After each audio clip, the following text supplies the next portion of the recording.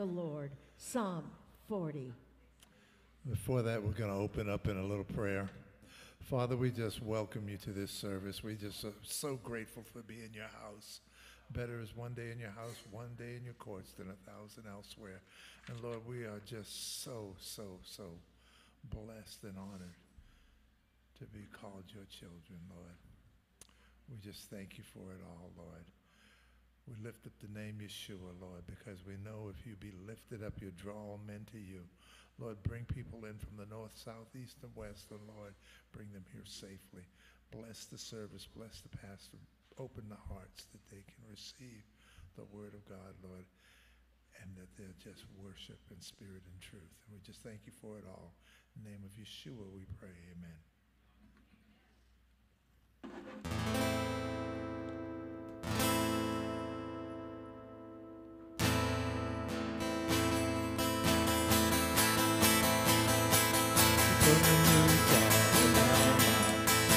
A song of praise unto our God. May we will see and hear and put the trust in the Lord.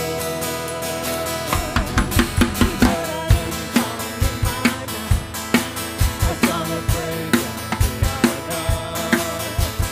May we will see and hear and put the trust in the Lord. We worship the Lord in spirit and in voice of the Lord be heard in all the earth. Put a new song in our mouth, a song of praise unto our God. May we see and hear and put the trust in the Lord. We put a new song in our mouth,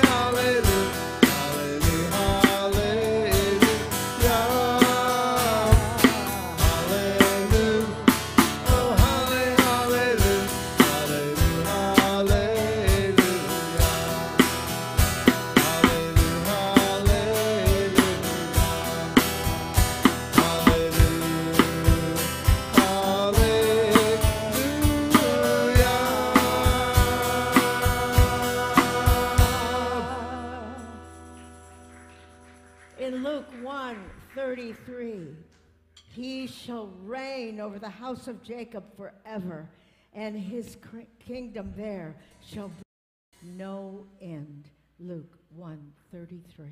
He shall reign.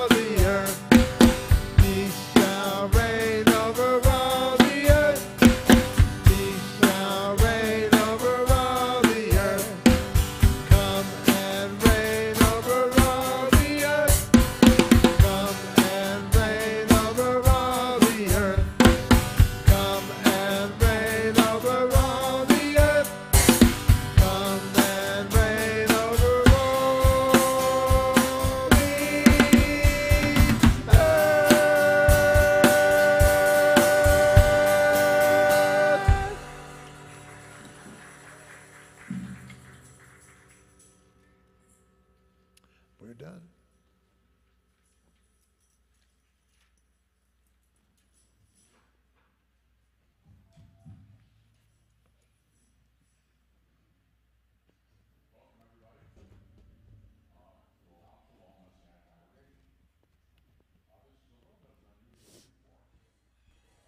Have the table set up this way, and we're missing quite a few people as there's a dance event that many of our musicians and dancers are attending.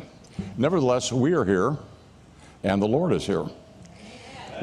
We have come to rendezvous with the Spirit of holiness, and we're also glad that you came, those who are here in person and those who are with us online.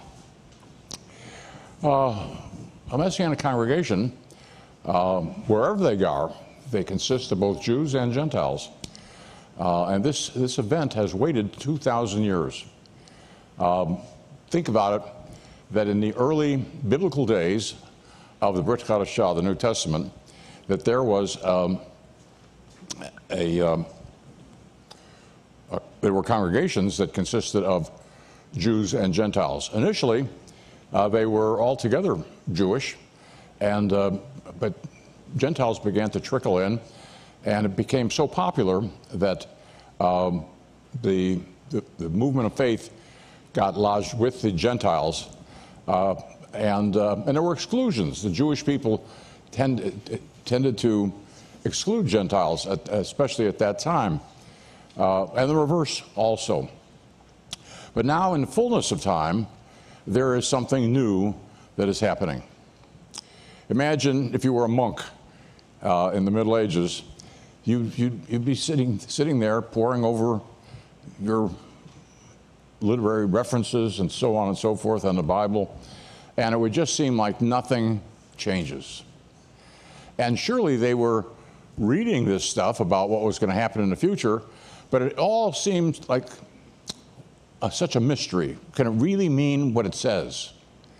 But we who live in this age, we're living in it, and things are happening, and we don't have to wonder whether it is ever going to happen, because it's happening right here in our age. So there's a scripture I wanted to read here aloud this morning, because it says something that we just kind of take for granted. But this was the year 712 BCE. The prophet Isaiah, chapter 14 and verse 1 says, "For the Lord will have mercy on Jacob." It wasn't going to always be hard times for the Jews. "And will yet choose Israel and set them in their own land." Well, that's happened. I mean, that was said 2,700 years ago. And here it is happening before our very eyes, and we're actually part of it. And it says, "And the strangers shall be joined with them, and they shall cleave to the house of Jacob." Well, isn't that a fulfillment? I mean, strangers, the ger is another term for Gentile, or the nations, strangers. So it says that there's going to be favor set upon Israel, and it says that strangers will be joined. People who were not, their history is not with the linear descendants of Jacob, but it says that these strangers shall be joined with them, and they shall cleave to the house of Jacob. This Messianic enterprise that is springing up all over the earth is something which was foretold in many scriptures. And it's characterized by such an unusual event. I mean, it's very unusual looking over the panorama of time. Why should this have ever happened? Who would stimulate it? Certainly the Jewish community, the traditional Jewish community, was not going to stimulate a Messianic movement. Matter of fact, they were strongly against it. So how did it happen? How did it happen? From out of nowhere. Well, was there a single leader other than Yeshua? No. But there were people who they were believers. They had come to belief. And most all of the Jewish believers, especially the early ones, but even to this day, there is a Gentile in the act. It is a Gentile that leads them to the Lord. It is a Gentile that creates the curiosity and interest. It is a Gentile who is presenting the scriptures. You see, God always had it in mind for the Jews and Gentiles to work together, yet holding to the distinction that so long as there's the sun, the moon, and the stars fixed in their ordinance, there will always be a Jewish people. That distinctive must be held on to. God will see to it no matter what, because the fact that there are Jewish people is a testimony and brings glory to God. So that's going to be preserved. But the whole world is going to be drawn into this. The whole world's going to be drawn into it. And it's already underway. We are the early ones. We are the early ones to catch on to it. And we are radicals. We're doing something that's different. And sometimes it costs people some good deal of reputation or who knows? I mean, some people lose their clients because they're thought to be just a little wacko, okay? So, and you say, well, gee, the sanctions against Jewish people joining of a New Testament congregation, there are sanctions against that, and it's very intimidating to some people. Their relatives and friends are not going to understand. But the same is true among the Gentiles, because you're into what? Well, I don't understand this Masonic thing that you're, no, Dad, it's not Masonic, it's Messianic. Yeah, that's what I said, Masonic. And they don't understand this. And so the Gentiles who even become believers let alone become part of a Messianic movement, they're thought to be a little nutso. You're one of those religious fanatics, aren't you? Yes, indeed. I am a religious fanatic, and I mean to let people know about it. So glad we could all attend, though we're fewer in numbers today than usual. And we usually start our service with the blowing of the shofar. And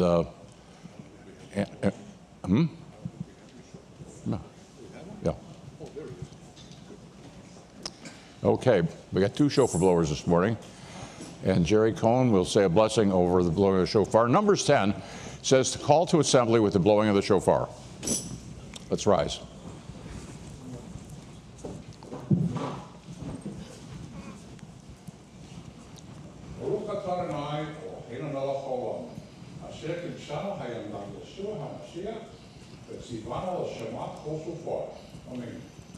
Blessed art thou, Lord our God, King of the universe, who has sanctified us with the blood of Yeshua HaMashiach, and instructed us to hear the call of the shofar.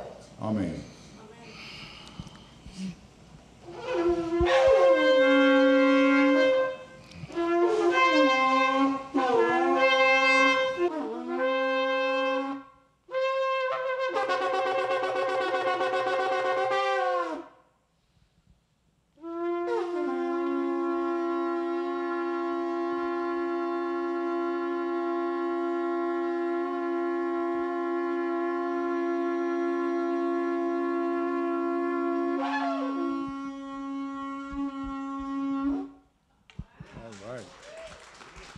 If you'll all remain standing and join me in the Shema via Haftarah.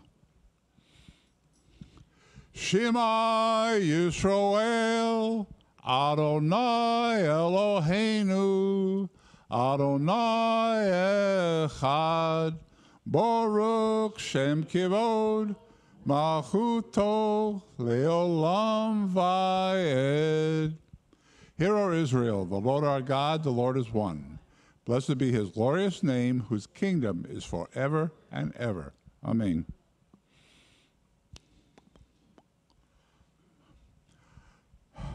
V'ahavta et Adonai Elohecha b'chol levecha u'b'chol nafshecha u'b'chol miodecha v'hayu hadvarim ha'ele asher anochi mitzvacha hayom al levavecha v'shinantam livanecha v'dibarta bam v'shiftecha b'veitecha v'leftecha v'derech v'shavpecha uvkumecha v'shaltam leot ayadecha v'hayu latofot beinenecha uv'tavtam al mezuzot beitecha uv'sharecha. You shall love the Lord your God with all your heart and with all your soul and with all your might. These words which I command you this day shall be upon your heart.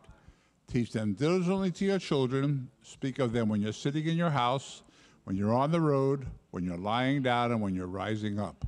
You shall bind them for a sign upon your hand, and they shall be a symbol between your eyes. Write them on the doorposts of your house and upon your gates. V'ahavta l'orecha kamocha, and you shall love your neighbor as yourself. Amen.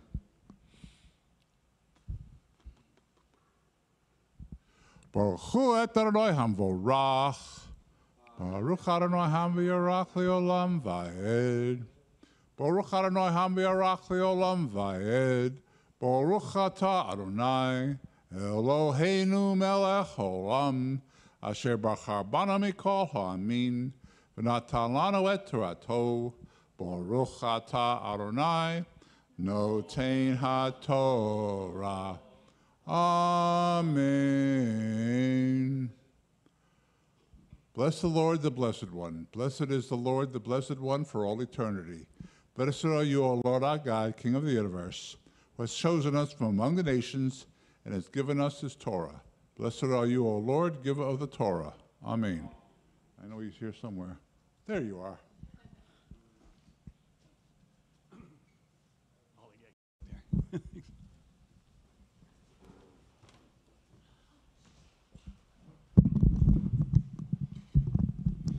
Good morning, Shabbat Shalom.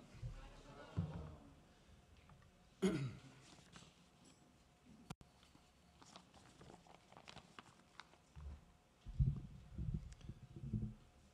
last week we were in chapter 11, or we ended with chapter 11 with the laws concerning the clean and unclean animals. This week's Torah portion will be Leviticus chapters 12 through 13. Chapter 12 deals with the purification after childbirth. There was a period of ceremonial uncleanliness for the Hebrew women. After bearing a male child, it was 40 days, and double that, 80 days, after bearing a female child, during which time she was not allowed to touch anything holy or come to the sanctuary. After this purification time, the mother was to bring a year-old lamb for a burnt offering and a young pigeon or dove for a sin offering to the priest, who would offer it up as an atonement for the woman, so she'll be cleansed from her issue of blood. If she could not afford a lamb, she could bring 2 young pigeons or dove, one for the burnt offering and one for the sin offering, which was done in Luke 2:24 for Yeshua. Chapter 13. These are the regulations concerning skin diseases. People with skin ailments were commanded to see the priest, Aaron and his sons. They would examine and declare whether it was clean or unclean, often shutting the person away in their house for 7 days, then looking at it again to make a pronouncement on their condition. The chapter describes the conditions and actions to be taken concerning the plague of leprosy in a garment, house, or skin. If a person was diagnosed with leprosy, they were to live outside the camp wearing torn clothes and having unkempt hair, and if found in a garment or animal skin, it was to be burned by the priest. So that concludes the Torah portion for today. Our Torah readings will be Leviticus chapter 13, verses 9 through 17. It's Leviticus 13, 9 through 17. When anyone has a defiling skin disease, they must be brought to the priest. The priest is to examine them, and if there is a white swelling on the skin that was to turn the hair white, and if there is raw flesh in the swelling, it is a chronic skin disease, and the priest shall pronounce them unclean. He is not to isolate them because they are already unclean. If the disease breaks out all over the skin, and so far as the priest can see, it covers all the skin, infected person from head to foot, the priest is to examine them. And if the disease has covered the whole body, he shall pronounce them clean. Since it has turned white, they are clean. But whenever a raw flesh appears on them, they will be unclean. When the priest sees the raw flesh, he shall pronounce them unclean. If the raw flesh is unclean, they have a defiling disease. If the raw flesh changes and turns white, they must go to the priest, and the priest is to examine them. If the sores have turned white, the priest shall pronounce the affected person clean. Then they will be clean. Next, our half-Torah reading. Sticking on the leprosy theme is 2 Kings 5, 1 through 19. 2 Kings chapter 5, verse 1 through 19. Now Naaman was a commander of the army of the king of Aram. He was a great man in the sight of his master and highly regarded, because through him the Lord had given victory to Aram. He was a valiant soldier, but he had leprosy. Now bands of raiders from Aram had gone out and taken captive a young girl from Israel, and she served Naaman's wife. She said to her mistress, "If only my master would see the prophet who is in Samaria, he would cure him of his leprosy." Naaman went to his master and told him that the girl from Israel had said. "By all means go," the king of Aram said. "I have sent a letter to the king of Israel." So Naaman left, taking with him 10 talents of silver, 6,000 shekels of gold, and 10 sets of clothing. The letter that he took to the king of Israel read, "With this letter I am sending my servant Naaman to you so you may cure him of his leprosy." As soon as the king of Israel read the letter, he tore his robes and said, "Am I God? Can I kill and bring back to life? Why does this fellow send someone to me to be cured of his leprosy? See how he's trying to pick a quarrel with me." When Elisha, the man of God, heard the king of Israel had torn his robes, he sent him a message. "Why have you torn your robes? Have the man come to me, and he will know that there is a prophet in Israel." So Naaman went with his horses and chariots and stopped at the door of Elisha's house. Elisha sent a messenger to him, "Go, wash yourself 7 times in the Jordan, and your flesh will be restored, and you will be cleansed." But Naaman went away angry and said, "I thought he would surely come out and stand over me and call on the name of his Lord God and wave his hand over this spot and cure me of my leprosy. Are not Abana and Pharpar, the rivers of Damascus, better than all the waters of Israel? couldn't I wash in them and be cleansed? So he turned away and went off in a rage. Naaman's servants went to him and said, My father, if the prophet had told you to do some great thing, would you not have done it? How much more then, when he tells you, wash and be cleansed? So he went down and dipped himself in the Jordan 7 times, as the man of God had told him. And his flesh was restored and became clean like that of a young boy. Then Naaman and all his attendants went back to the man of God. He stood before him and said, Now I know that there is no God in all the world except in Israel. So please accept the gift from your servant. The prophet answered, As surely as the Lord lives, whom I serve, I will not accept the thing. And even though Naaman urged him, he refused.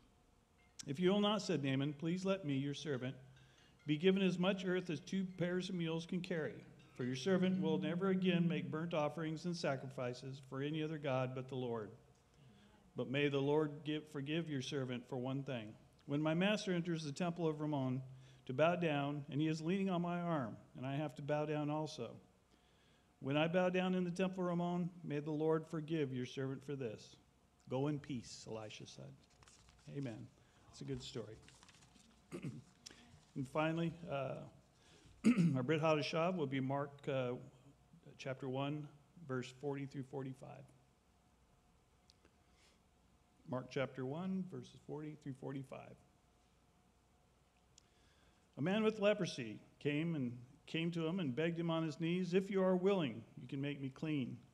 Jesus was indignant. He reached out his hand and touched the man. I am willing. Be clean. Immediately, the leprosy left him, and he was cleansed. Jesus sent him away at once with a strong warning. See that you don't tell this to anyone, but go, show yourself to the priests, and offer the sacrifices that Moses commanded for your cleansing as a testimony to them. Instead, he went out and began to talk freely, spreading the news. As a result, Jesus could no longer enter a town openly, but stayed outside in lonely places. Yet the people still came to him from everywhere. Amen. May God bless this reading of his word.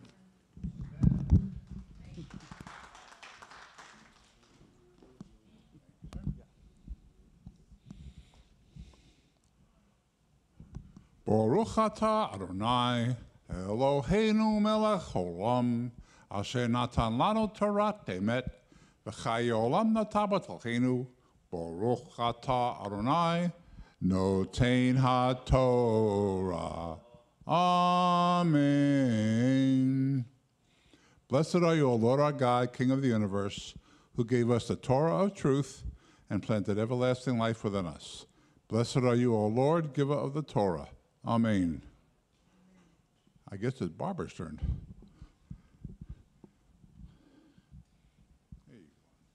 Thank you, Mr. Cohen. Good morning, Boker Tov. Welcome to Ohav Shalom, Messianic congregation in sunny, dry Palm Springs, California. And welcome to everyone also joining us online. And we have a lot of things going on during the week as well as Shabbat Service is here now on Saturday. The first and third Tuesday, we have a Bible study. And the second and fourth Shabbat, we have prayer, which is also going to be today after Oneg, which is our luncheon. And Thursday night, we have the wonderful street fair downtown, which today we have some friends that just were visiting from Minnesota, Steve and Marjorie, right? So welcome, and we have a luncheon Oneg afterwards, and you're our guests first for that. And also our friends from Seattle, I think we have you a couple more weeks. Thank you again for coming. Everyone is welcome. Let's see, what else? Carol Slayton has the children's ministries here Saturday morning, as well as the second and fourth Wednesday, is it the second and fourth? Okay, Women's Hebrew Word Bible Study. Also the MJAA, which of course we belong to. We have a lot of ministries through them. We've presented lovely videos. I don't know if we have one today. We do? And did you want to show that now? During the offering, okay. Thank you. And also we have one more huge conference coming up this summer in July, right around the 4th of July. back in Pennsylvania. It's a week long. It's fabulous. It's called the Messiah Conference, and it's held at a college campus called Messiah. It's amazing. It's a wonderful experience. You get connected and you meet just about everyone internationally as well as nationally involved in the Messianic movement. So join us for that. It's an amazing experience. We want to lift up, Father God, our congregation. Thank you for coming together every Shabbat as we do, Father God, that you've provided for us. Thank you for all the blessings. We lift up our first responders, Father God, our military, our firefighters, our policemen, our caregivers, Father God, and I thank you for hearing these prayers and answering as well. We lift up our government, Father God. I would ask you to clean house. And Father God, I lift up the Israeli Defense Forces, our wonderful military soldiers protecting our land of Israel. We lift up the hostages, Father God. I just ask that you bring them home. And it's in Yeshua's name that we pray and thank you. Amen.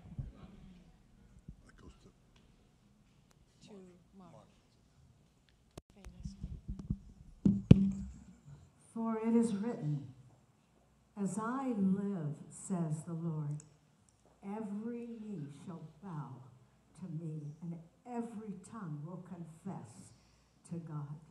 Romans 14:11 and Isaiah 45:23. Adonai.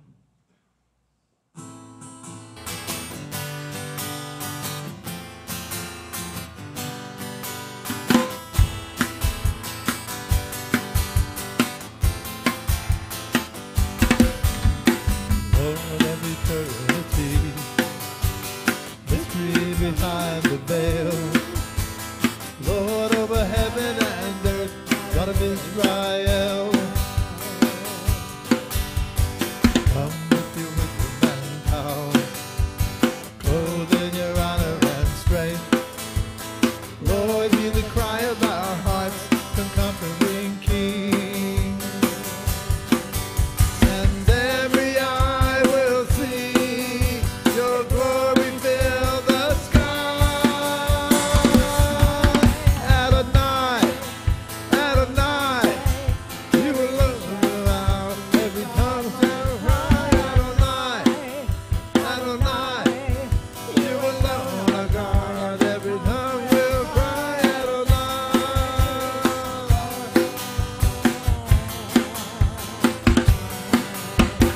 Here, Jerusalem waits, praises lifted on high. Hear the beautiful gates, want to see you arrive.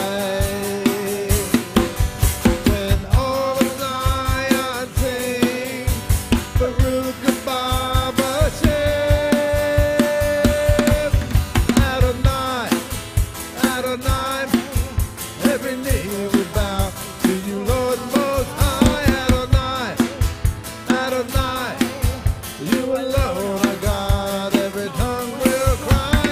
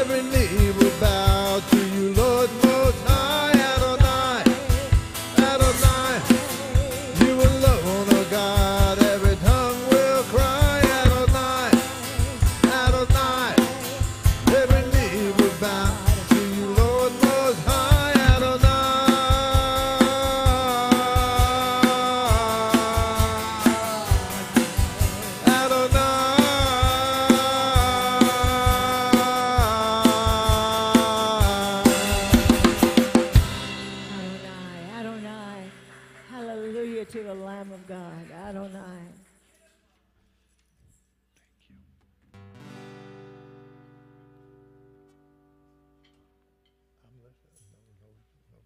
Put on the garments of praise for the spirit of heaviness, that the oil of gladness flow down upon you from your throne of grace. Thank you, Father.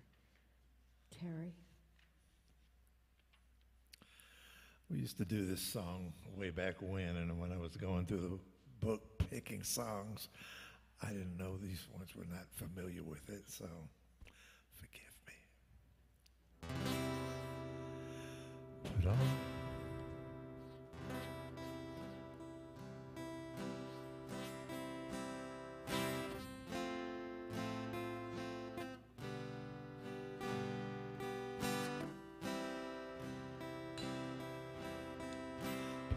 The garment of praise for the spirit of heaviness.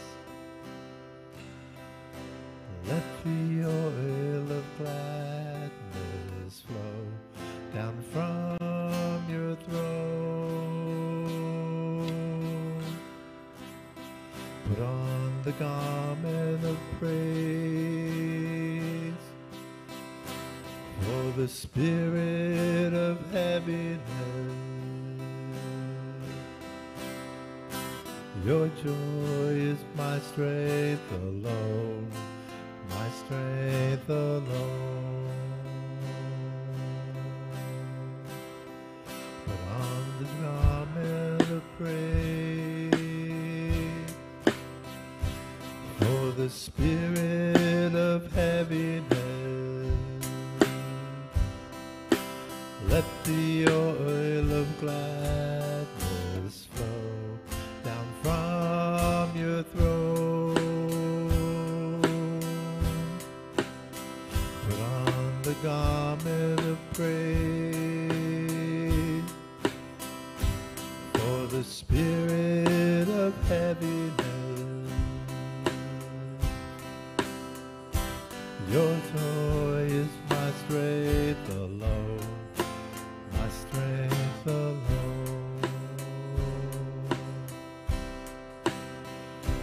Make these broken, weary bones to rise and dance again. Wet these dry and thirsty lands with a river.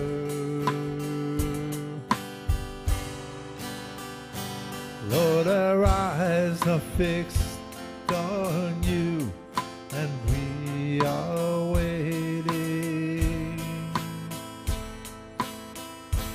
for your garment of grace as we praise your name. Put on the garments of praise for the spirit of heaviness. Let the oil of gladness flow down from your throne.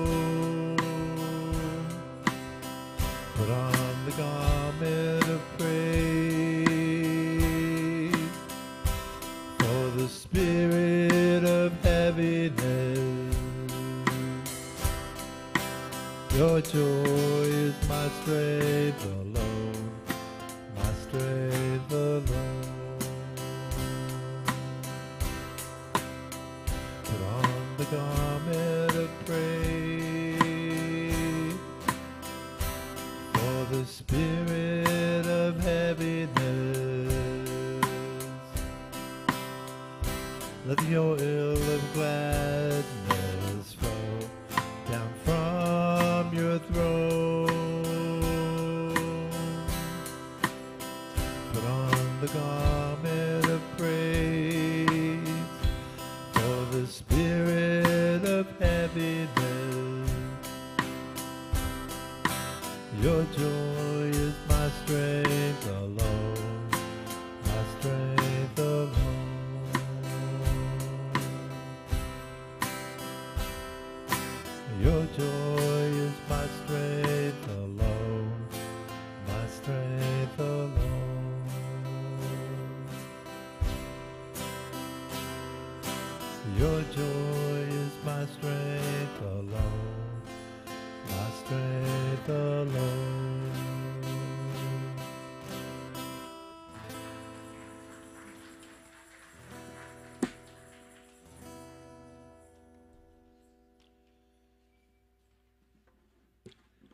you ever feel down or heavy, you don't know what to do, put on the garment of praise. Amen. Because when you praise the Lord, he lifts your head. And that's when we give thanks to the Lord, which you're going to do right now. Oh, give thanks to the Lord and call upon his name. Seek the Lord and his strength. Glory be to his name.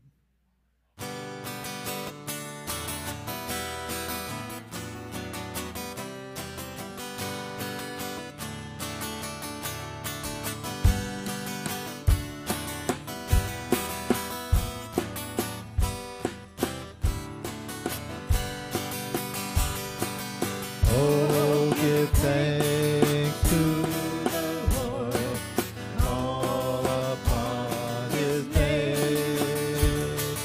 Seek the Lord and his strength, glory to his name.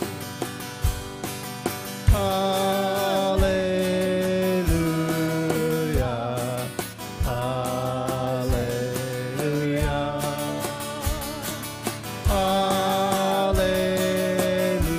Hallelujah, hallelujah. Sing to him, praise him, glory to his name. Seek his face always, bless his holy name. Hallelujah, hallelujah, hallelujah, hallelujah. Oh, give thanks to the Lord, call upon his name. Seek the Lord and his strength, glory to his name.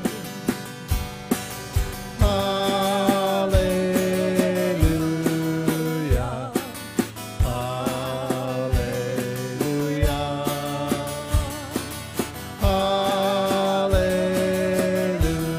hallelujah, hallelujah. Sing to him, praise him, glory to his name.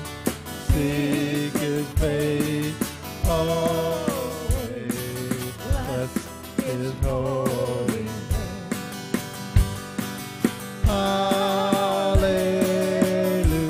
Hallelujah, hallelujah, hallelujah, hallelujah.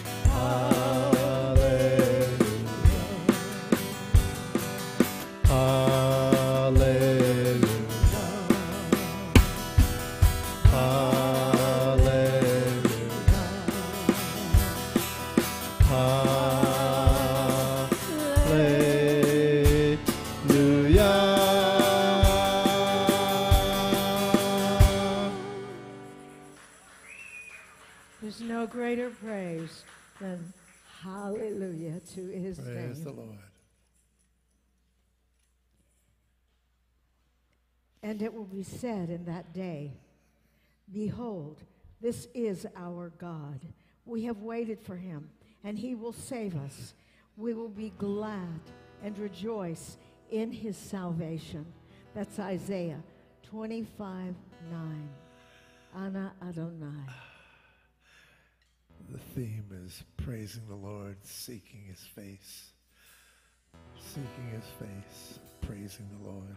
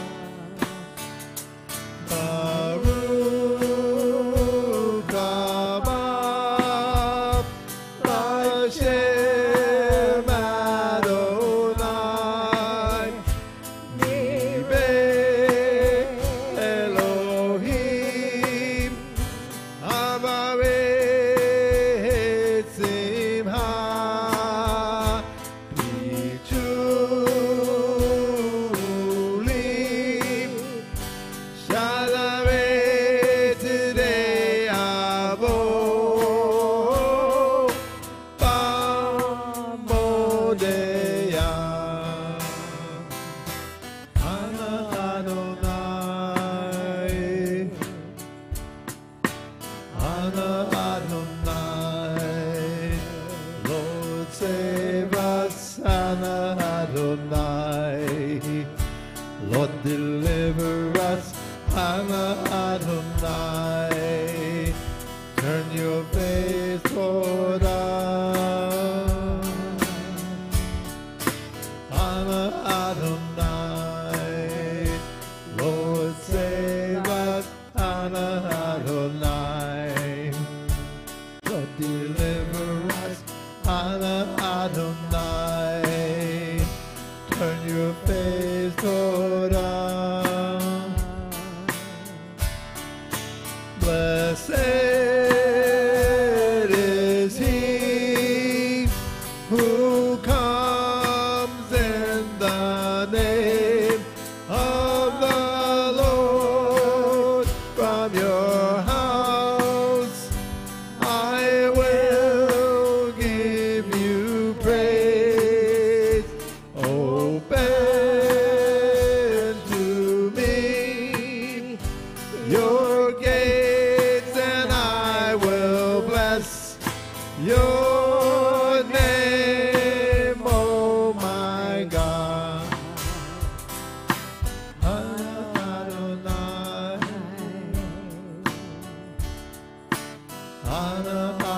Adonai, Hosiana, Adonai, Haslehana, Adonai, Haepenika,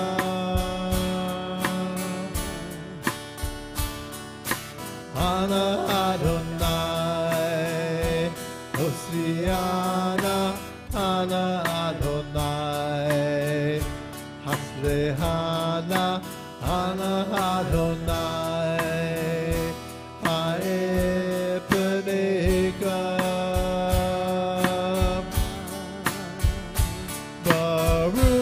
Baruch haba Hashem Adonai,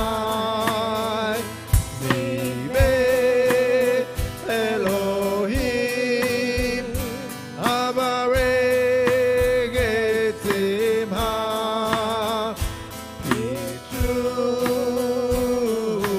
Pitrulim, Shalaret De'avo, Bam Odea, Adonai,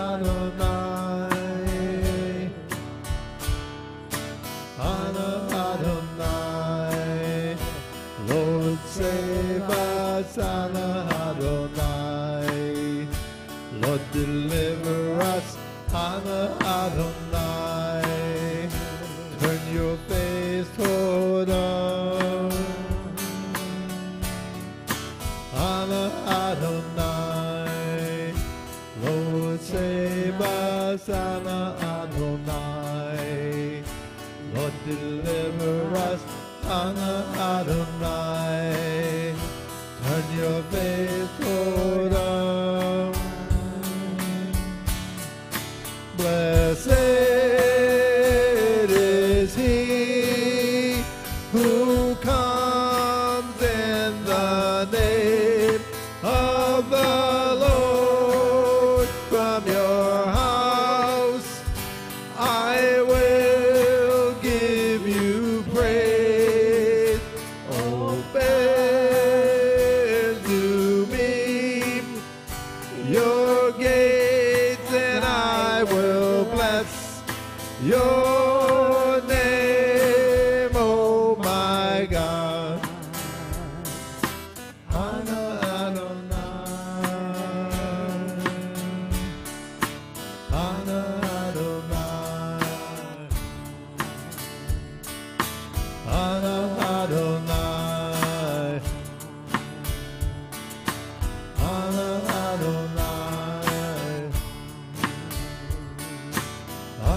Adonai.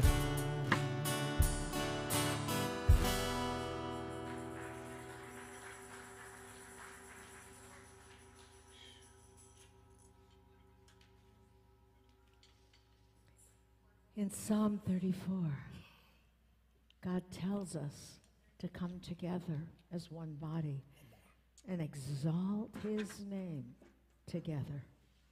So please help us exalt his name. It's all about. Amen.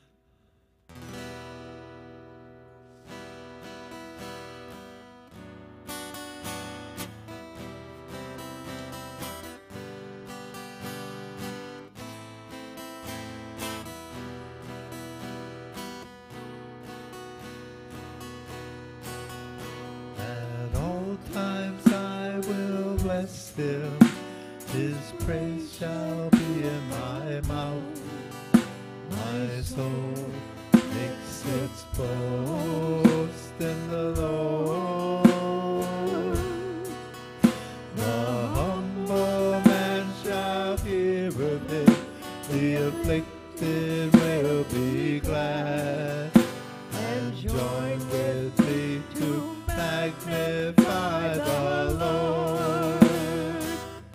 Let us exalt his name together forever. I sought the Lord, he heard me and delivered me from my fears. Let us exalt his name together forever. Oh, sing his praises, magnify the Lord. Oh, the angel of the Lord encamps round those who fear his name, to save them and deliver them from harm. Though lions roar with hunger, they lack for no good thing. No wonder then we praise him with our song. Let us exalt his name together forever. I sought the Lord and he heard me and delivered me from my fears. Let us exalt his name together forever. Oh, sing his praises, magnify the Lord. Come, children, now and hear me. If you would see long life, just keep your lips from wickedness and lies. Do good and turn from evil. Seek peace instead of strife. Like righteousness, and God will hear your cry. Let us exalt his name together forever. I sought the Lord and he heard me and delivered me from my fears. Let us exalt his name together forever. Oh, sing his praises, magnify the Lord. Let us exalt his name together forever. I sought the Lord, he heard me and delivered me from my fears. Let us exalt his name together forever. Oh, sing his praises, magnify the Lord. Oh, sing his praises, magnify the Lord. Oh, sing his praises, magnify the Lord.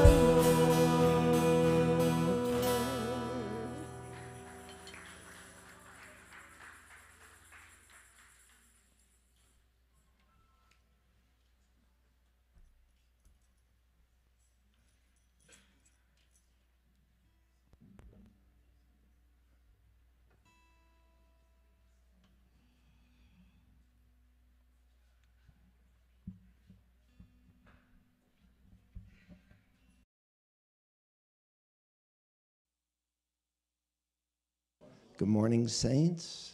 Glad to see you all here. If these lights get any brighter, I'll be blind by the end of this. Is there a way to turn those lights down, or is it impossible? Anyway, can you put up Acts chapter 2, verse 38?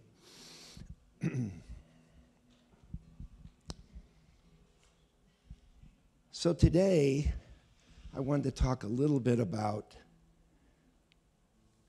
this chapter. It says, Peter replied, "Repent and be baptized, every one of you, in the name of Jesus Christ, our Yeshua, for the forgiveness of our sins, and you will receive the gift of the Holy Spirit." So, what that means to me is we're all looking for and need redemption. And where does redemption come from? How do we get redeemed? We have to repent. We have to sit in front of the Lord, get on our knees, do it in our prayer time, and say, "Hey, Lord, I'm a sinner. I've sinned. But I want your forgiveness. I want your redemption." And I don't think we think about that enough. How many think about daily redemption and daily repentance for anything we've done to anyone or against anyone or any type of sin? Because our flesh sins. We're just natural born sinners. That's why we have Yeshua. And so I think the fact that we get redemption through Jesus, through living for him, having him in our heart, it gives us peace in life to go on, to fight the rough days. I decided today getting old is the worst thing that's ever happened to me. I said, "God, you're killing me with kindness." But seriously, you know, when you wake up and your neck hurts and your feet hurt and your back hurts and everything hurts and you're going, well, okay, how do we get rid of all this pain? And life can be painful. It really can be. So, you know, we're thankful to have redemption. We're happy that we can repent. And so I just ask you all to think about that today. And if you need to repent, join me after the service and we'll repent together. We can all pray together for repentance. Or the rabbi can offer it to everybody with a little prayer. But the focus of my life was getting married to a wonderful woman who brought me to the Lord. I was a stiff-necked Jew. And now I pray for our beloved Israel, because when did they repent? Why haven't they repented? And I think it's up to us to work on that situation, because they're in a world of trouble right now. And, you know, I used to think on Yom Kippur, okay, well, I'll repent today, my one day to repent. But that's not true repentance, because we're not repenting to our Lord Yeshua. So I pray that Israel repents, because I can't see them ever living in peace. They've had no peace for 2,000 years. And why? They haven't repented. So let's pray for Israel to repent, and let's just pray for ourselves in this congregation. Lord, we love you. We thank you for the repentance that you've given us. We thank you for the ability to live with you in eternity forever through that repentance. And we just pray for this congregation in the name of Yeshua HaMashiach. Amen.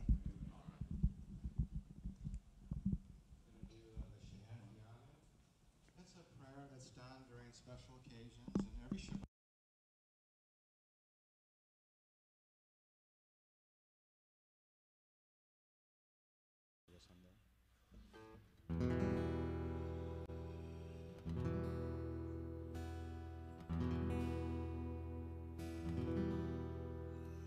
Baruch atah Adonai Only one who loves Eloheinu melech haolam. your breath just fills the air now. You bring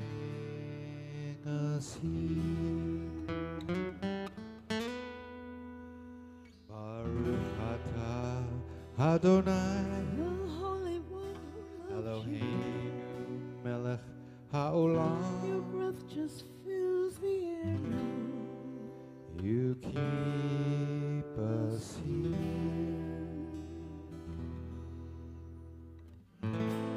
Shahekianu, You keep us alive, Vikiyamanu, sustaining our lives.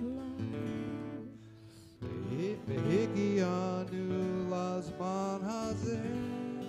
Helping us reach this day. Shahekianu, Vikiyamanu, Vehikianu lazman hazeh.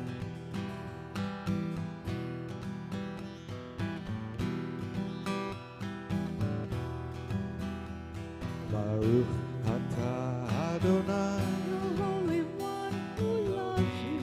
melech Your haolam. breath just fills the air now. You bring us here. Baruch atah Adonai, The Holy One who loves you. Eloheinu melech Your haolam. breath just fills the air now. You keep us here.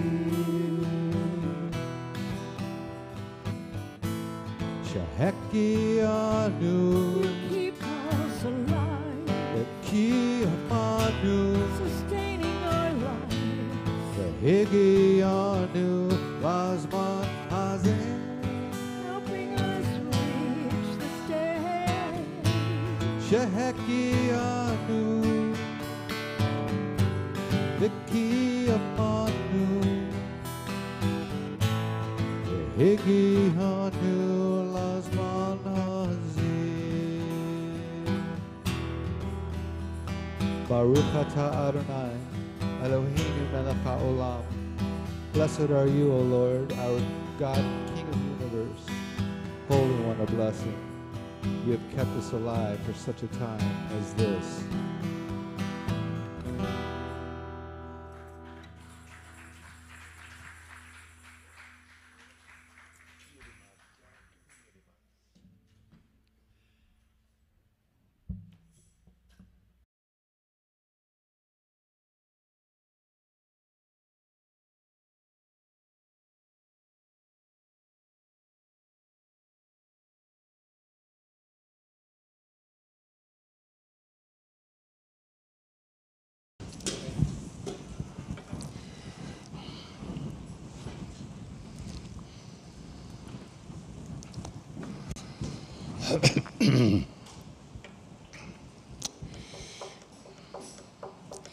So, it's a glory to God that we are meeting, that we all chose to come here today and to glorify God.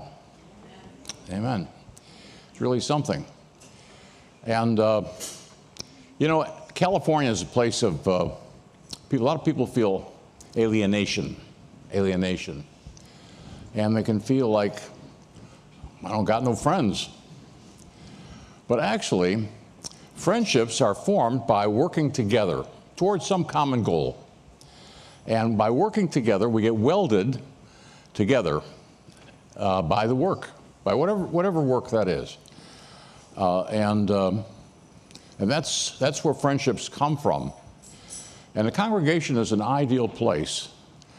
The body of Messiah is an ideal place for this welding together to happen. Because we work together on common projects, work together on committees. And I always feel like the people who don't stick around for Oneg Shabbat are missing out on something. They're missing out on the fellowship. And there is a scripture, you know, by his stripes we are healed, but another translation of that is, by his fellowship we are healed. And we are in fellowship with each other. And when we're in fellowship with each other, and Yeshua is part of that fellowship, it all works. It all works. So we have a children's class this morning. Not many children, but we have a class. So Carol, would you come forward, or Carol Slayton? And let's see, who am I going to pick on? I'll pick on Lloyd and Sandra.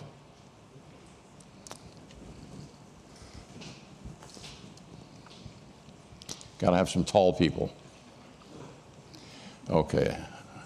And Lloyd, you got a booming voice, so why don't you lead in prayer?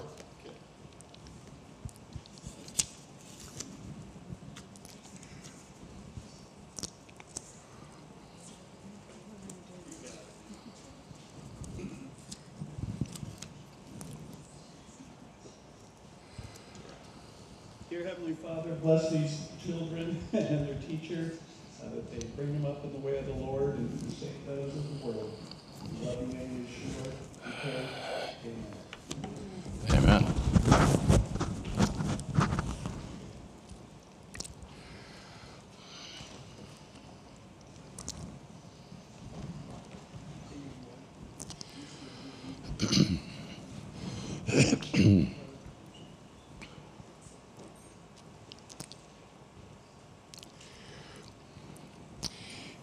Isn't the Word, the Bible, something that there are no inconsistencies in it, and we can rely upon it to be firm and strong and consistent, and so it becomes our constitution, so to speak.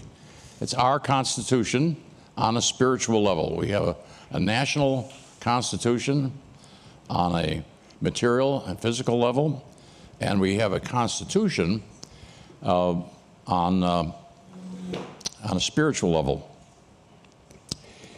Yeah, well, and I sometimes think that our physical Constitution of the United States was patterned after the Bible, because in the Bible, you know, we had an executive branch. We have people who make decisions on behalf of the community.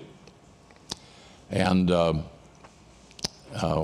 we have a court system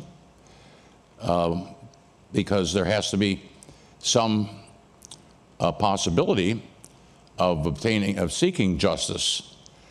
And the legislation is all here. It's all written.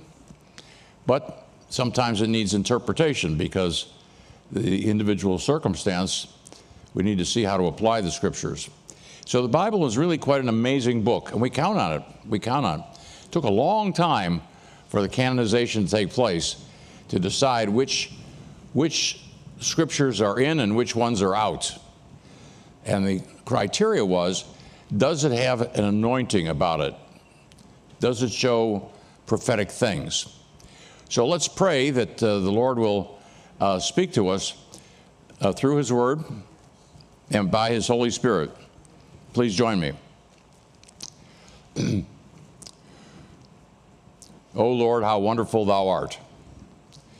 You meet us in every circumstance. And though there are many things that are contrary and seem difficult, we know that You do come through for us every time, every time. It may not be the way that we wanted or asked for, but you are after our good in every circumstance. Give this message today, anoint Your word, and we'll pray in thanksgiving. Amen.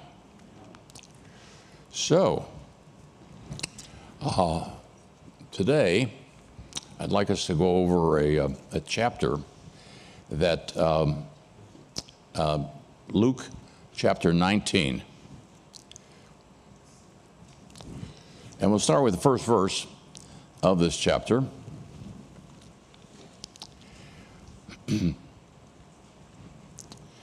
Has everybody turned to the right page? Yes, I see that. And it says, and Yeshua entered and passed through Jericho. So it's always nice to say some of the historical bric-a-brac, the things that are in the Bible, but not dwelt upon that much. Jericho For those who have been to Israel will recall that Jericho was one of the first cities that the Hebrews led by Moses or Joshua came upon, and it's isn't much of a city. But what it is it is and has been a thriving oasis. So, but it's far away. I mean, you just don't pick yourself up and go from Jerusalem to Jericho. It's especially if you're on foot or on a donkey. It's a long way.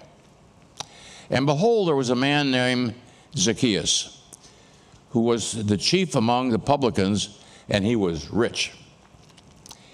So, he was, what's a publican? Is that a drinker? No, it's not a drinker. That is somebody who's a tax collector. A tax collector was what's referred to as publicans, acting on behalf of the public, so to speak. But it says here he was the chief among the publicans. So he was the chief tax collector. That meant that there were other tax collectors, all right, and he was over them, which meant that he got an override on what they collected. So let's make up a figure. Let's say that Rome had a 5% tax. Well, the local tax collector could not only collect the 5%, but could put in a markup. And it would be a markup of whatever the tax collector said. And some tax collectors were really greedy. And, they could make it 10% instead of 5% or 15%. But that was up to the tax collector. Tax collector had to be careful that you didn't go bankrupt and no longer would be producing. But you can understand why there was great resentment against the tax collectors who were collecting on behalf of Rome. Was it legitimate for Rome to collect taxes from the people in Israel? Well, government does have to function. It does have to function. And if nothing else, the number one thing that the government is supposed to do is to provide a defense, to provide order, and that's expensive. So there's the military or the police department, but there has to be order in order for there to be a society. And there has to be some way of adjudication of grievances. So there's various functions of government that are needful and need to be supported by taxes. We're going to remember that on April 15th, aren't we? And joyfully and gleefully, we will run to pay our taxes. In Israel, you don't fill out a tax return. People do not have tax returns. The government takes it at the source. So before you get your money, the tax collector, the taxes have already been taken out. So that's to preclude any cheating on the government. But it's very efficient, very efficient. In verse 3 it says, and he sought to see Yeshua, who he was, and could not for the press, it's very crowded, and he was little of stature. And he ran before the crowd, and climbed up into a sycamore tree to see him for which he was to pass that way. So he can't see Yeshua because he's so small, and so he sees a possibility out a short distance away. Yeshua and the crowd are going to have to pass by this sycamore tree. I can climb the sycamore tree and overcome my smallness. By the way, what is it? Why is it important that it says a sycamore tree?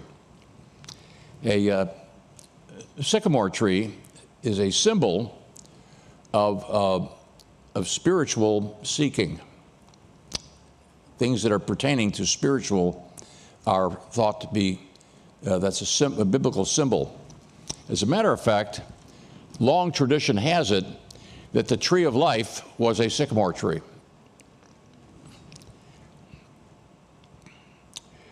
Okay. And when Yeshua came to the place, he looked up and saw him and said to him, Zacchaeus, make haste and come down, for this day I must abide in your house. How did Yeshua know of Zacchaeus?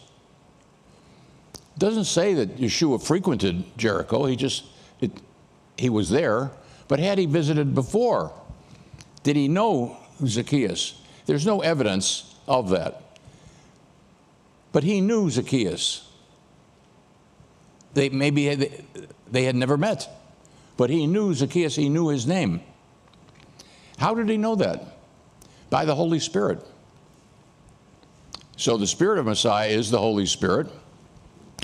And that must have been quite a shock, a big surprise to Zacchaeus, to realize that this miracle man who's going around, this important individual, he knows my name. That would be impressive. Suppose you were Zacchaeus and you're going along and nobody's paying any attention to you. You're the shrimp. And what's more, you're despised by all the people. But this Yeshua, he knows my name. That would be an indication that there's something supernatural going on here besides the healings, that he knows my name. That's miraculous. That's supernatural. And he made haste and came down and received him joyfully. Interestingly enough, in verse 5, it says, I must abide at your house. I must. So you would think that Yeshua would have options. But the way Yeshua is expressing it, he's saying, I have to. I must. It's required of me to come to your house. And he made haste and came down and received him joyfully. And when they saw it, they all murmured, saying that he was gone to be a guest with a man who was a sinner. But Zacchaeus is hated, despised everywhere. He's the chief tax collector. And yet Yeshua wants to have dinner with him and says, I have to have dinner with you. And Zacchaeus, in verse 8, stood and said unto the Lord, Behold, Lord, the half of my goods I give to the poor. And if I have taken anything from any man by false accusation, I restored him fourfold. So let's assume that, how is it that suddenly there's this relationship out of seemingly nowhere? It wasn't as though every other week that Yeshua goes down to Jericho a long distance. And then, what's the chances that they have a relationship prior to this occasion? Probably not. We have no indication that any prior relationship existed. It says that, but then this tax collector, money is his life. That's not only his occupation, but that's what makes him tick. He's known as the money guy, the money guy. And suddenly, from out of nowhere, this money man who's lived his life focused on money and collecting taxes, he says, I'm going to give half my money away right now. Why? Because there was something perhaps in Yeshua knowing his name from out of the blue that was an indication to him, hey, this is a supernatural man. And what's more, if I have taken anything from any man by false accusation, I restore to him fourfold. What's this fourfold business? The fourfold. It comes up twice in the scriptures. You see, they all knew, they knew their scriptures. Zacchaeus knows the scriptures, Yeshua knows the scriptures, and others know the scriptures. It is we in the 21st century who don't know so much about the scriptures, but they did. They did. So let's find out what's this fourfold business? That's an unusual thing. He's not only giving half his money to the poor, but if I've cheated anybody, I'm going to give them fourfold of the amount that I cheated them. Okay? So in 2 Samuel 12:6, we see an example of this. This refers to the time of David and being approached by Nathan the prophet. And Nathan the prophet says, tells him, he says that there's a man and took everything from him. And David says, well, who's this man? And he says, this man deserves punishment under the scriptures. He says, so he says to Nathan the prophet, he says, and he shall restore the lamb fourfold, because he did this thing and because he hath no pity. Well, Nathan says, you're the man. So it was now up to David to restore to Uriah's family fourfold of a life that was squandered in order to avoid an accusation with Bathsheba. So, but here's the principle of fourfold. It was a scriptural. It wasn't that Zacchaeus from out of nowhere came up with a fourfold. No, he knew the requirement. So he's doing two things. He's saying, I'm going to give away half my fortune, but he's also saying, beyond that, if I have cheated anybody, if I've done anything that was dishonest, why, I'm going to restore fourfold. So if there's an accusation against me by anybody who says that I cheated them, let them make their accusation, and let's adjudicate it. And if I have cheated, why, it's up to me to pay fourfold. So he's saying two things: take half my fortune and restore, and I'm willing to restore fourfold. So it sounds like generosity, but maybe he was just sure that he was not cheating people. It's also mentioned in chapter 22 of the book of Exodus.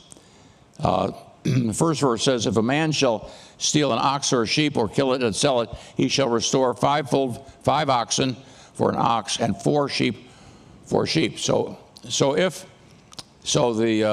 Torah says that restoration is fourfold if the accusation is correct. So that's where Zacchaeus got the idea of the fourfold, and this was known in the community. So we have our reason for Zacchaeus being so generous. And let's get back to Luke chapter 10.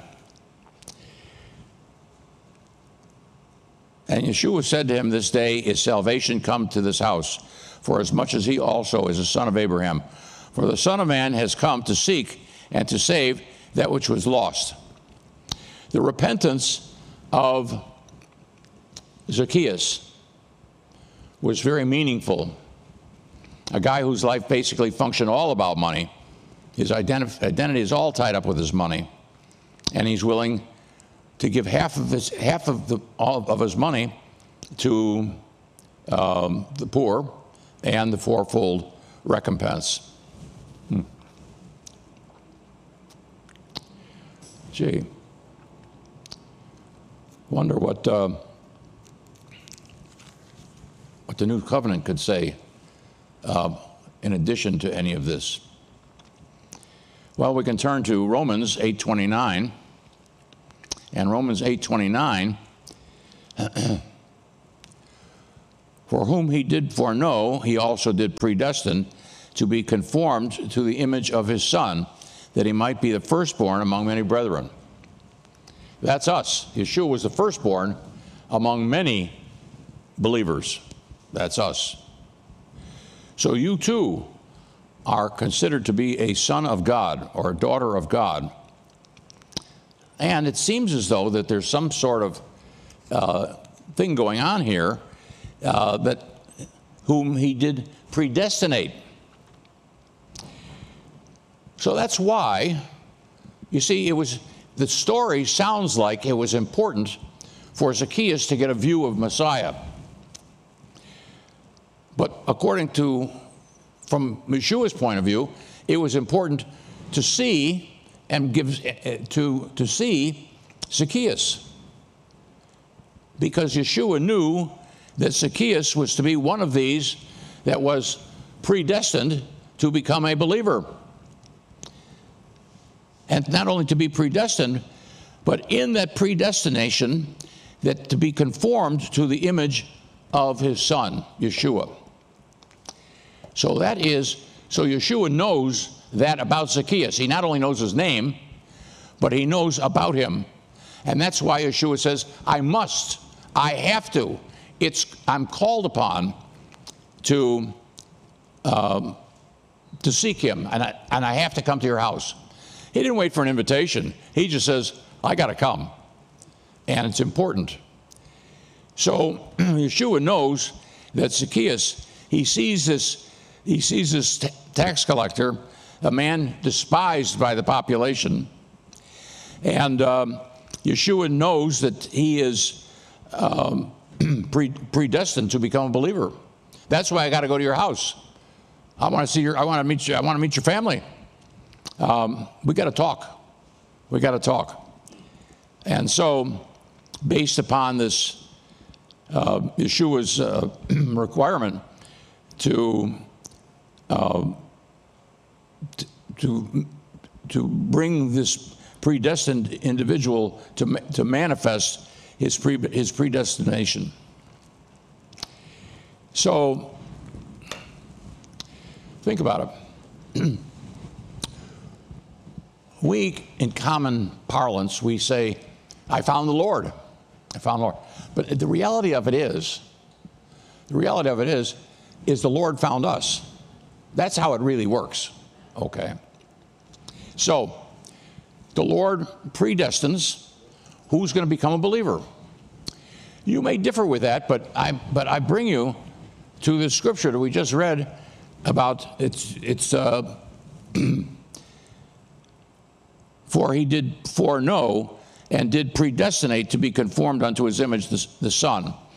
So this business of becoming a believer because you were predestined to become a believer, if you differ with that predestination, why, take it up with Romans 8:29. So, how does this predestined to become a believer work? Well, the world is wondering, how does it work? What is this life all about? What is this life all about? What am I supposed to do with it? Am I just supposed to gratify my flesh and do what I feel like doing? There's got to be more to it than that. But the world finds this a grand mystery. But Bible believers, we can know many of the mysteries of life. And if we pursue it, there are certain things we can learn about it. For example, we learn that at the beginning of things, that there was a war in heaven. And Lucifer was an upstart who wanted to share the throne with God. After all, didn't I help you bring about all of these things? Before there was matter, they say that there's gases that congealed, and that matter was reformulated again and again and again, and then there was the animals and the plants, all to provide a support system for mankind. Because though it may have been eons of time, that which was important to the Lord was to settle up with Lucifer. Lucifer was a rebel, and he was in an unauthorized way rising above what he was created to do. He was attempting to rise above what he was created to do. And so, the Lord, the big thing with the Lord is this war in heaven. And so he wants to put the devil down. And how is he going to put the devil down? Well, he was going to elevate man, who was created a little lower than the angels, and elevating him to a station above the angels. Why? Because we as believers have run the gauntlet of life and acted in faith, and that's something that the devil can't do. Therefore, we will have shown ourselves to be the more noble creation than the angel class. And that's what God is doing, and that's part of the big picture. The big picture is God is settling up with the devil. It goes all the way back to that, to put the devil down. And now finally, after, I suppose, a very, very long time, man appears on the earth. And that's for a reason, because it's going to be man who is going to be the agent to overcome the devil. And so God predestined certain individuals to be warriors on God's behalf to help put the devil down. And how is this going to take place? By faith. By faith. The devil cannot exhibit faith. The angels know what's going on. We have to do it by faith. The evidence of things unseen. So now mankind appears on the earth, but God's in no hurry. And he wants to establish how is this going to take place? There's a lot of people, and they're all sinners. We got to have somebody who will represent mankind, but that representative can't be impure. It will have to be a Messiah by supernatural birth, so that the sins of the fathers are not visited on the sons of the third and fourth generation at all. No, it would have to be somebody, who had a special father to carry the special Holy Spirit, God's Spirit, the Spirit of Yeshua would come. And by that pure holiness, he would show himself to have risen above the devil, that which the devil can't do, won't do.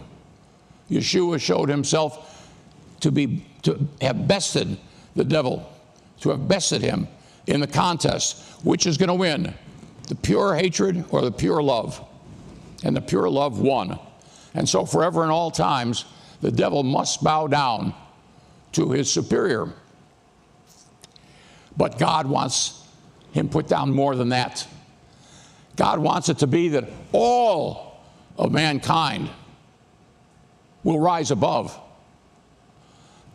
And so it's out there in the future that there will be believers, individuals along the way who are going to be instrumental in putting the devil down. That's us. You may say, I don't know why I'm here. I don't know where it's all going, and what the meaning of life is. This is the meaning of our lives. This is why we were born into this life. The scriptures say, before you were formed in your mother's womb, I knew you. Before you were a zygote, before you were an embryo, before you were born, I knew you. So you see, before there was the meeting of the spermatozoa and the ovum, before the congealing into a physical entity, God knew us. We are actually eternal beings. And God knew us before we were formed in our mother's womb. So he knew us. He knew what we were about. He knew of our character yet to be developed. And so in this life, we're going through a process of the development of our character and being warriors on God's behalf. So this is the big picture, so to speak, about why we're here and what we're doing. So the main game is, I was born into this life, and why? To bring glory to God. That's it. Everything else is a subcategory. The main thing, the main deal is we were born into this life with a destiny. And that destiny was known to God as we were known to God before even a material conception. Man, that goes way back, doesn't it? We don't even know how far back that goes. But we were known. And God knew us, and he knew what was going to happen because he knew our destiny. So we are each playing out a preordained destiny for the purpose of glorifying God. So all of the things that we do are either glorifying God or not glorifying God. You know, this whole thing about predestination is a tricky business, and people don't like to discuss it because it seems unfathomable. I take a very simple-minded approach. Very simple-minded approach. Let me see. Adam and Eve are in the garden, and they're in great shape with God.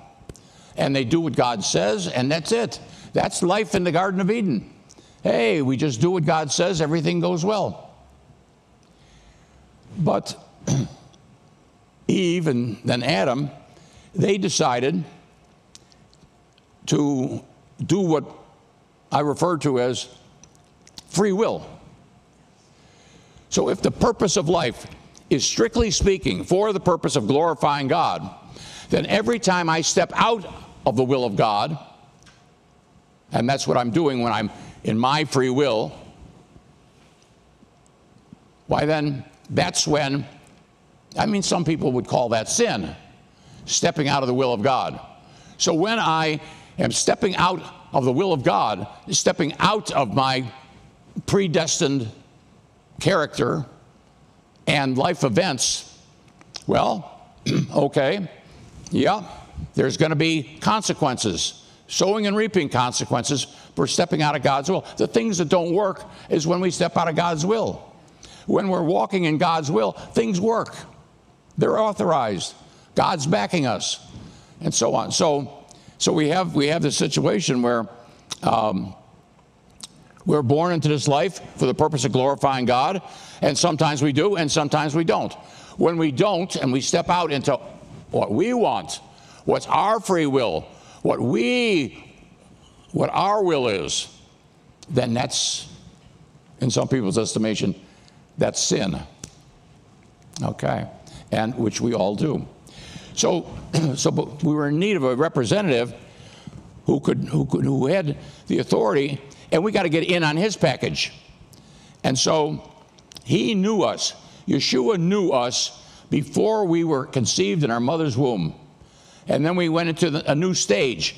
And the new stage was we became a zygote, and then we graduated to becoming an embryo, and then we graduated to being a baby. Oh my goodness. What happened to the predestined children, 60 million of them that got aborted? What happened to them? Did their spirit die? No. Their physical future may have been precluded, but their spiritual future was not necessarily killed off. So they are out there. Those spiritual beings, 60 million of them, are out there somewhere. They may have gotten physically killed, but they are, as spiritual beings, like other spiritual beings like us, we continue to exist, and we went on to another stage. They were precluded from getting to that next stage, called birth. But then we continue along in our development, and we go from birth to childhood, from childhood to development as teenagers and so on, and then adults, and then old age. Bing, bing, bang, and it's over. We count it as such high. Oh my goodness, I have to achieve, I have to do this, I have to do that.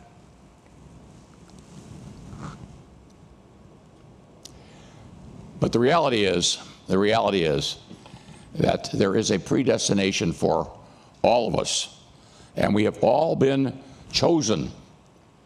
God thought that each and every one of us was important enough to choose us to choose us from among the multitude, to choose us and say, that one, yeah, I knew her before she was in her mother's womb. Yeah, I know it. She's meant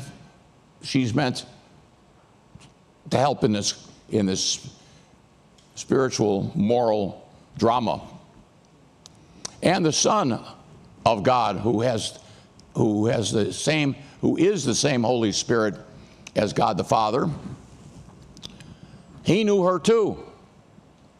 And based upon that, he's been given a charge. He's been given a charge that he must be in contact and deal with Zacchaeus.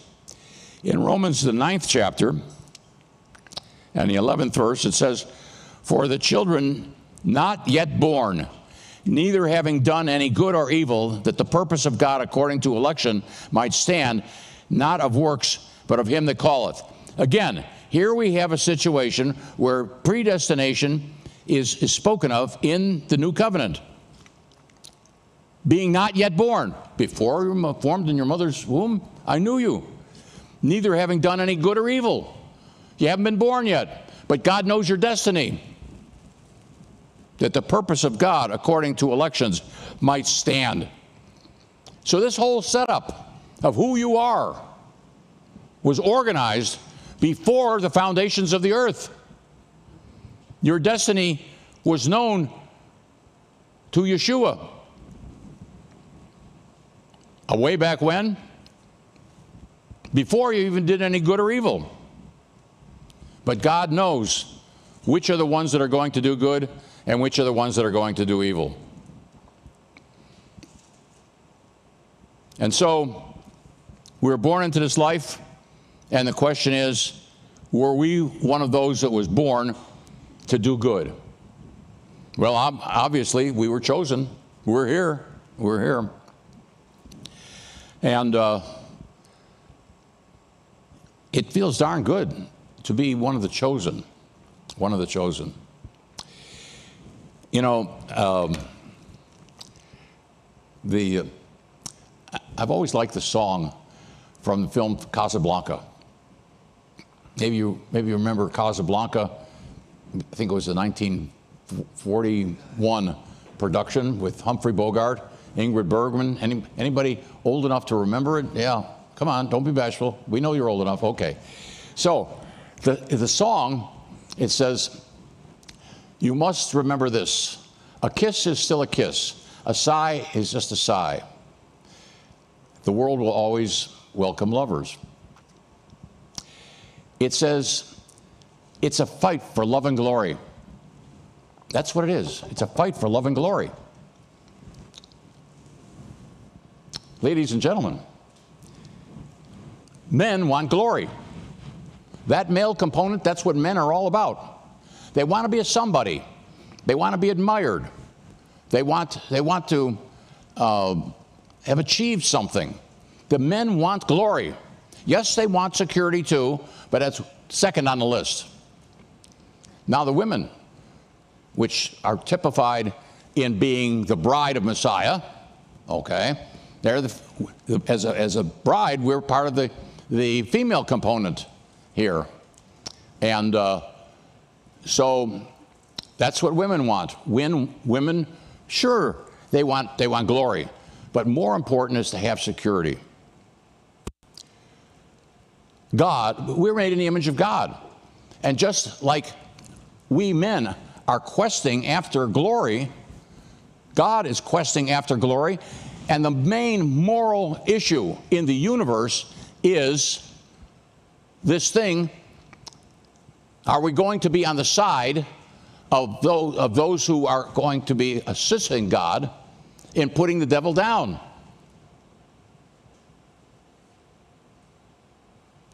And thereby, we get a reflected glory.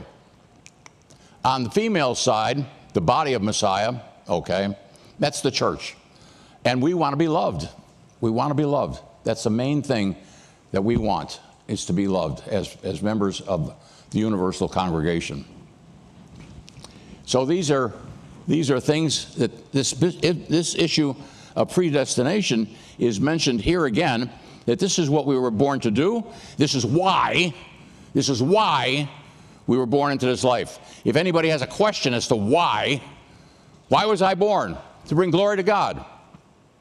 God wants glory. He's not a glory hound in a negative sense, but he wants to get credit for what he's done and how good he is, etc. And so he doesn't want to, he does not want to share that with the devil. So we have been recruited and we have been trained, and Yeshua sought us. It wasn't as though by my brilliance I became a believer because I read the scriptures and because I did this and because I did that. Give me credit for becoming a believer. No, it didn't have to do with that. It had to do with Yeshua knew our name, saw our destiny, recruited us, and said, follow me. And what did we do? We said, okay. And that okay was a big deal for him because it showed that we had confidence in him rather than the slander that had befallen him in the new covenant. Finally, Ephesians 1:4. According he has chosen us. See, he chose us. That's how it worked. He says, accordingly, he has chosen us in him before the foundations of the world, that we should be holy and without blame before him in love. So here's another scripture about being chosen and being and that this was done before the foundations of the earth. Before there wasn't earth, before there was dirt, there was the foundations to help make the dirt and the rocks and all the rest of it. All of this, the perfect integration of just the right amount of oxygen and the right amount of light and the right amount of carbon dioxide, the right amount for plant life. All of that was all of the creation was a support system for mankind, because mankind had to exist, and there had to be plenty of us, plenty of warriors out there. And so God created this entire universe with the idea being that it would provide a support system from now and from now on. And that support system is still going on. So that's the purpose of the creation, was a support system for man, because man's function was to bring glory to God by the putting down of the devil. I want an amen for that one. All right, amen. So, we're getting the picture. Is this not the big picture of life? We can know about how things work and what the purpose of things are. The scriptures tell us. Here we just found these scriptures about predestination, and that the predestination goes back even before the foundations of the earth and before we were formed in our mother's womb. We know that. And we don't have to take we don't have to take my word for it either. What we got to do is we got to take the Bible's word for it. Oh, people say, I believe in God. Oh yeah? But do you believe what God says? That's the measure. Do you believe in what God says? Oh, I can believe that there's a universe and it was somehow magically created and so on and so forth. That's not real belief. There's no faith in that. No. To be acting in faith is to say, I got enough clues, I got enough evidence to say, yeah, I think it's right. I can't know for certain, but I know enough to bet on it, to bet that it's true, and act upon it. And in the acting upon it, we find our character. When we act upon the things of God, it says something about our character. It says, in the moral question of the universe, where did I stand? And did I put my shoulder to the wheel to help and assist in making God's glory and God's victory a sure thing. See, we got important work to do, and we have been doing it. It may seem as though, man, I'm having a rough time. Yeah, well, that was all for the refining of your character. God's working on you. He's working on your character, because that character that is being refined through trial, okay, that's what you're taking to heaven, nothing else. Huh? You're going and the character will be, where did I stand in God's quest to deal with the devil? That's the moral question. And we have made our decision. And now that we haven't really maybe known exactly why, but now by reading the scriptures, God has told us. God has told us about predestination, and he's told us about the things we spoke of here this morning. So I think God's got a good, thoroughgoing plan, okay? Thoroughgoing plan, and he has disclosed it to us.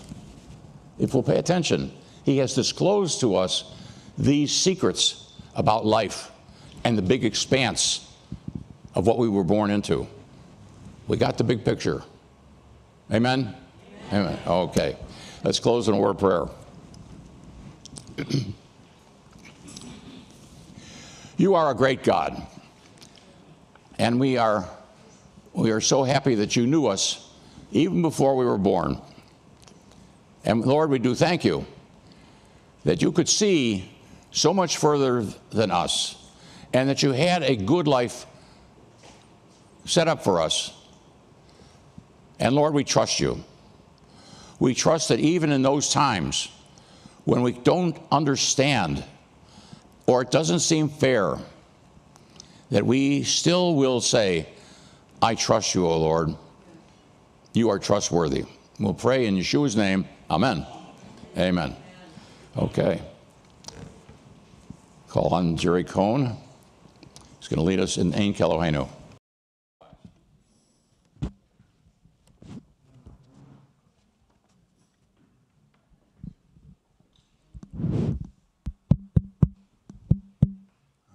Thank you. Ethan.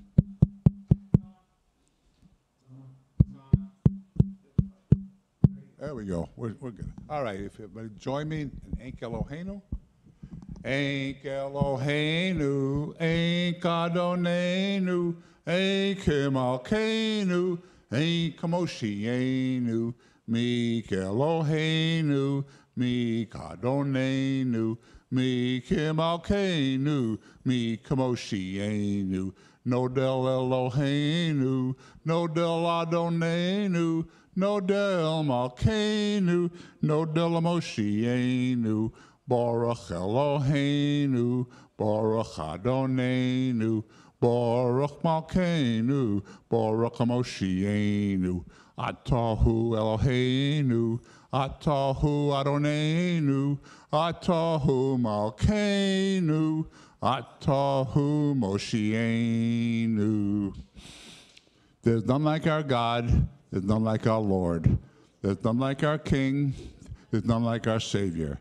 Who is like our God? Who is like our Lord? Who is like our King? Who is like our Savior? Let us thank our God. Let us thank our Lord. Let us thank our King. Let us thank our Savior. Blessed is our God. Blessed is our Lord. Blessed is our King. Blessed is our Savior. It is you who is our God. It is you who is our Lord. It is you who is our King. It is you who is our Savior. Shabbat Shalom, everyone.